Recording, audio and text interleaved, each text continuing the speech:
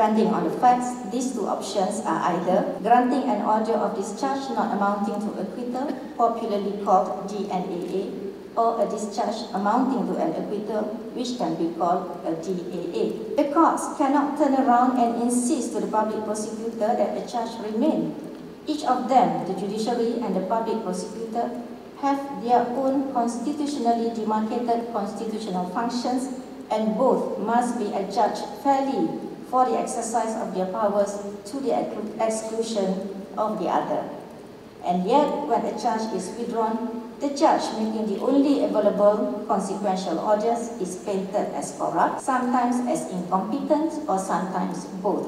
What the public fails to understand is that the person responsible for that decision is the public prosecutor and not the courts. It is often the courts that are chastised for such decisions, and this erodes public confidence in the judicial system.